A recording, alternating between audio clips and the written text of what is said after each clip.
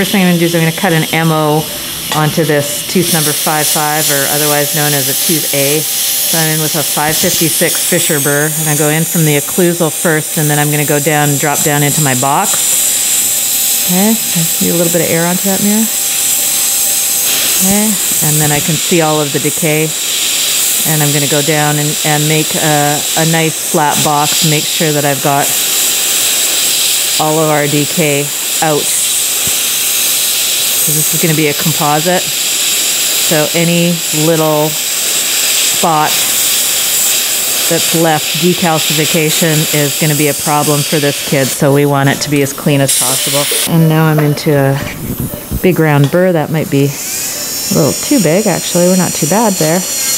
Get the rest of that softness out. So with a composite, composites always leak, so we don't want to leave anything behind, any infected dentin behind. It's not like a crown where we're covering it full coverage and we've got that good seal. Composites, although they start off sealed really nicely, they tend to shrink or break down. Kids brucks, so we got issues. I'm just going to grab my Explorer and feel how we are there. Not too bad. Okay, so this tooth here, tooth number B, I'm going to do a crown on. I'm not going to cut that right now because I don't want it to bleed. So I'm going to put in my composite right now. So the thing we're going to do is just clean off a little bit of the plaque that they brought with them today. So now we're going to get our matrices in with our ring. That's how I like it. In. And now I want to be sure that I'm going to be able to get my ring on, so I have to make sure that my little band is tight against the tooth, otherwise my ring is going to be a problem. And our trickiest part about this is staying away from the clamp, okay? And seeing where I'm going all at the same time. Bam. And there we go.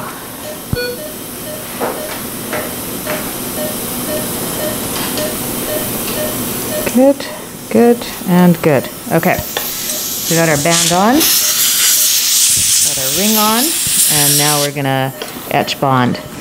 So this Tokuyama product also comes with a blocker if we need to block out any stain. Not super relevant when we're seeing our pediatric patients, but for our for your adult patients, it might be a little bit more relevant. And we're just shaping it. Remember, it's composite, so we're shaping it, not packing it down like amalgam was back in the day. For those of us that used to use it, or some of us that still do. Okay, and get our little margin going.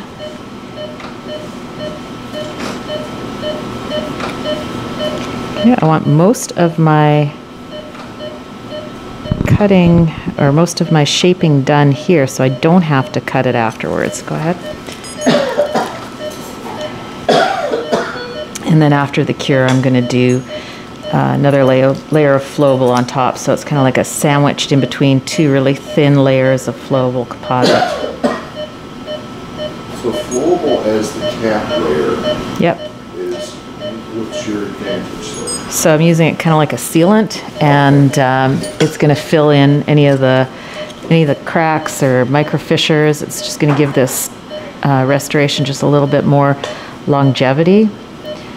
So if you notice, the shade of that omnichroma is blended in completely because it takes on the shade of the tooth around it. And so if you don't want to stock a million shades, it's a good thing. And for pedo, shade is not super critical. We just need it to blend. Okay, and I'm not sure if I said it out loud. It was in my head, but the matrix band, the advantage of the matrix band here is for that, not for the contact so much, because I'm about to put a crown onto that second molar, but it's more for the gingival margin, so that I've got a nice tight gingival margin and no leakage, because when we have failure of these restorations, that gingival margin is a common place for us to get failure. we'll take our little matrix band off. And now I'm going to take out my wedge, and we're going to peel the matrix band off. And we've got a non-stick matrix band, but see how tight that was to the gingival margin.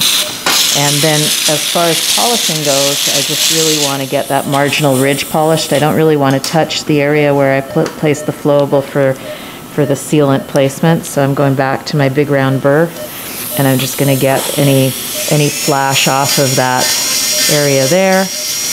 And then I take a flat instrument, and I'm going to take any flash of the material off of that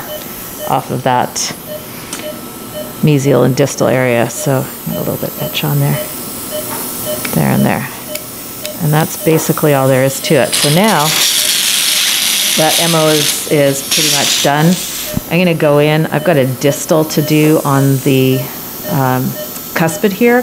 So I'm going to take the occlusal off of my first molar, and because I'm prepping this for a crown, and I want to be able to visualize that distal directly, but I don't want to cause a lot of bleeding.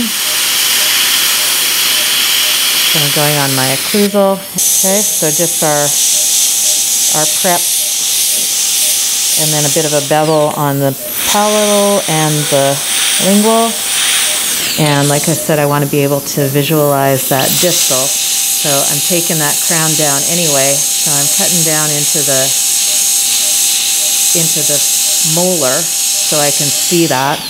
I don't know if you can see it on the camera, but there's a distal carious lesion here. And if I can do that, I can be super conservative and not have to cut in from the lingual or cut in from the palatal. So I'm going to use that little wedge again. I think I might have sent flying. There we are. And I always think of these little wedges as feathers, like they've got feathers on them. They don't back out. And so I've just got that in there because I don't want any bleeding happening there. And we look like we're pretty good, so we're going to just dry that distal, and then I'm going to etch bond, and sort of, probably this one's small enough that I'm just going to put some flowable in there. I'm going to etch that, and then we'll have smaller we can have our restoration, the better success that we're going to have. If we get too big, then we have all kinds of problems like shrinkage and higher risk of failure. Okay, so again with our bond. Yep. I'm going to cure that, and then we're going to put some flowable into the area.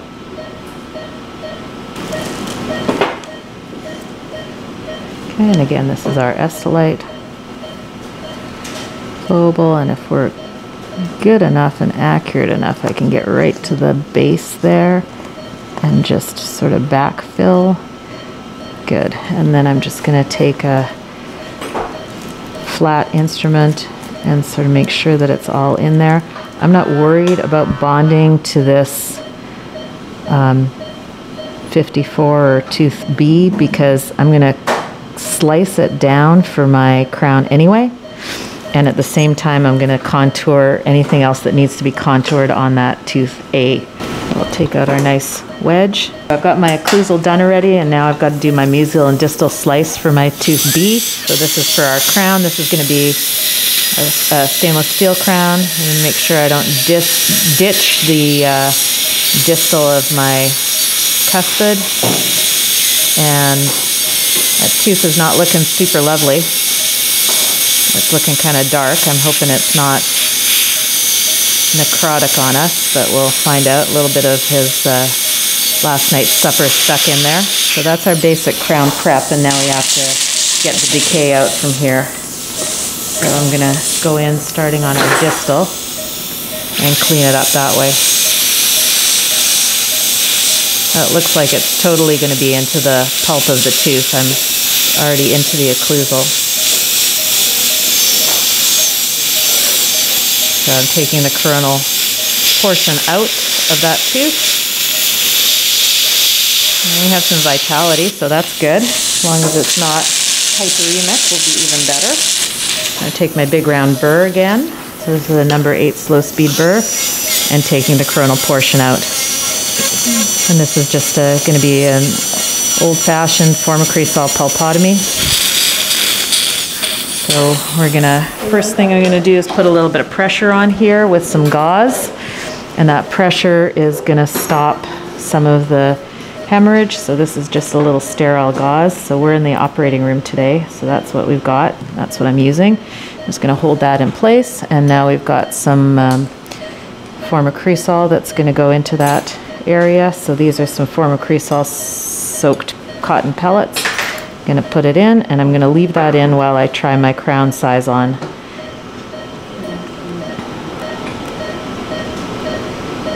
Okay, I'll flip my water off. I just want to contour it a little bit better. I don't like that, the way it's looking, so just a little bit of enamoplasty, because nothing if not a little bit neurotic here. And now we'll get our crown sizes going. So we've got our formicresol pellet in. In the meantime, I've been fitting the crown. So choose the right size, and then we're going to squeeze it mesiodistally, and also crimp it down to make it fit. So just slide it on, nice snap. I'm going to pop it off. So now I'm going to take the formicresol out of the chamber, and I'm going to put in some IRM, and some nice hemostasis achieved there.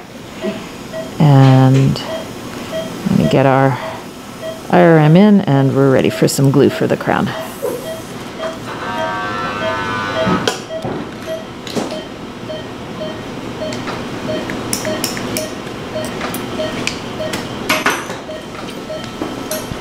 Okay.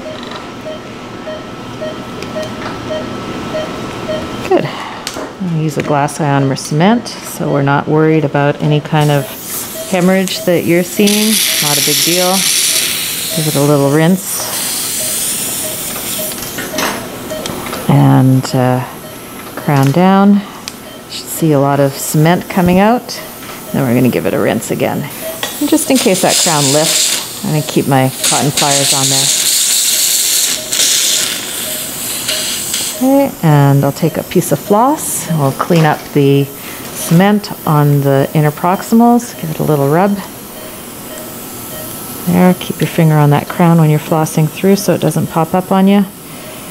Okay, and we are fairly good to go.